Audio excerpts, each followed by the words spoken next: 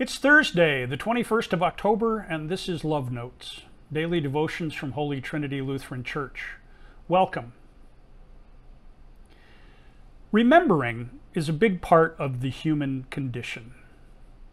We carry memories around with us for our whole lives. We gather them up like we gather pictures in a box. Remembering the past can be both a blessing and a curse. Remembering can become nostalgia, where we create a false past that's always better than today, one that we wish we could go back to. It's the perpetual high school reunion that takes us back to when we were homecoming king. I never was. It's the memory of days gone by where life was simpler and sweeter, but we have to ignore all the suffering to get it there. We've never done it that way before becomes the cry of a nostalgic past, because change comes.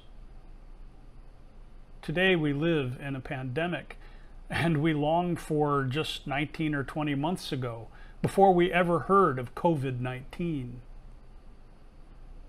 The trouble with that kind of remembering is that it creates a sort of fundamentalism in us. If we can just recover the way things used to be, then life will be better. That's not the kind of remembering that plays out positively in our lives.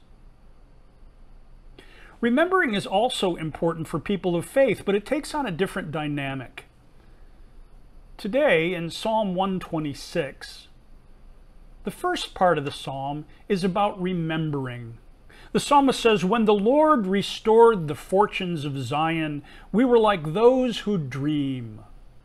Thinking back to a day gone by when God had rescued the people of Israel and had restored the city of Jerusalem, when mouths were filled with laughter, it says, and tongues shouted for joy.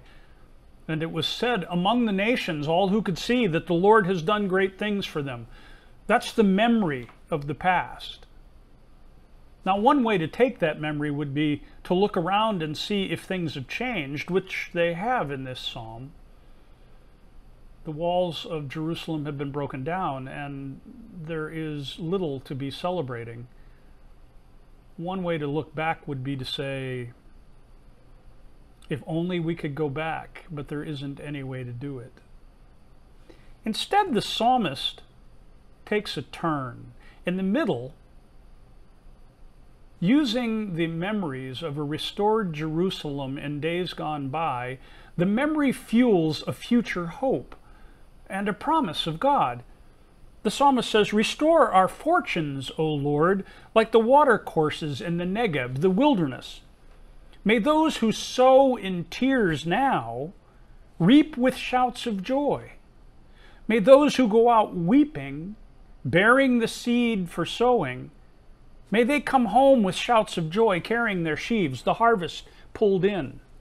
You see, here, remembering is to remember God's actions and to use those to fuel a hope that looks forward to what is to come. We enact this whenever we do a funeral service for a loved one, a saint who's departed. Their departure will leave a big hole in the lives of loved ones. And there will be lots of remembering of that person, remembering their face, their funny stories, remembering the way they lived their lives and touched others. But the deeper remembering is to remember the death and resurrection of Jesus, which is something that all the baptized possess. By remembering that Jesus was raised from the dead and thinking about our loved ones, we can look forward in that memory and hope. We can look forward to the day when our mourning will be turned into dancing, where our tears will be wiped away, because God has done this before.